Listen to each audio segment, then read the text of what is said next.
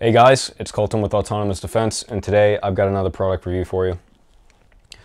So this is a review on the JP Enterprise Silent Captured Buffer System.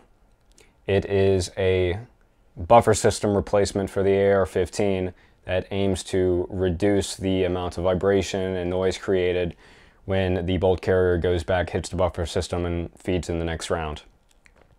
Now, I've been using this for a couple of months now. I'm probably around like 6,000 or 7,000 rounds total on it. And I started to run into problems with it this last weekend and when I was training on doing quite a bit of shooting.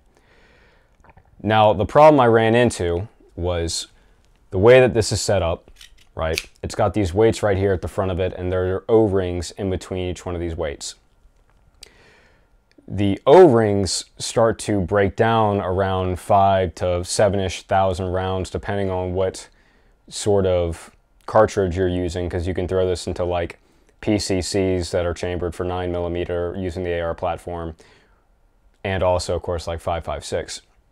And what started to happen was, as the O-ring started to deteriorate and break down, it was causing failures to feed with my gun because the rubber from the O-ring was getting caught in between the tube and the actual weights themselves, causing friction. Now, this system does accomplish what it is setting out to do as far as like mitigating a lot of the noise and smoothing out the reciprocation of the action a little bit. But it's not too terribly noticeable compared to the normal system that's in an AR-15.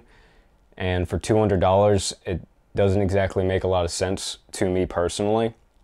If you're experimenting or you got some build in mind where you think this might be a beneficial thing to add to it, all power to you. But the second this started becoming a temperament and causing reliability problems for my gun, I kind of lost interest, because the price of $200 to create another failure point in my rifle is not a very good thing in my mind. So I contacted them to ask them about the O-rings because, okay, it's starting to split. What happens if I just rip it out? That way it's not causing that friction. I don't have to worry about it, you know, the other ones in this line breaking down and causing friction and causing failures to feed. Well, JP said that if you were to rip out these O-rings, eventually what would happen is the impact at the very front head of this would cause the screw holding it all together to snap. It's a bit of a problem because now your recoil system is trying to fall apart the second you open up the gun, or you've got bits and pieces of it flying inside your action while you're actually doing the shooting part. The other problem is if you wanted to replace these O-rings, that would require you to break the Loctite on the head of the screw, replace those O-rings, put it all back together, and let it sit for like a day so the Loctite can cure properly. All this is just more maintenance added to a gun where it didn't have it prior to just having like a spring and a buffer. The other problem is if you follow their directions, they tell you to make it easier to take this in and out of your buffer tube, you will remove the buffer retaining pin.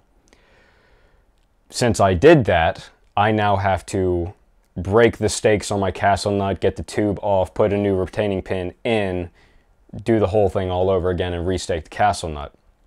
So it's easier to take this in and out, but this part failed and I can't just readily throw in a spring and buffer in it and it's going to retain it anymore. It would try and pop out every single time I opened up the gun. So all that is kind of an issue for me. You know, it's cool in concept. It does do what it sets out to do. The gun had no problem running or feeding up into that 6,000 to 7,000 round part, but I don't exactly like having more failure points in my rifle for what is essentially a slight difference in vibration in the tube. And honestly, the vibration in the tube might help you shoot better, right? Because if you start getting into rhythm and cadences of fire, the twang of an AR or the kerchunk of an AK kind of makes it a little bit easier to tune your mind to your trigger finger and what you're doing, because you can feel it a little bit more. So that's really all I have to say about the product. Neat idea, but the fact that it is just causing more problems for the gun longer term makes me lose interest in it very quickly.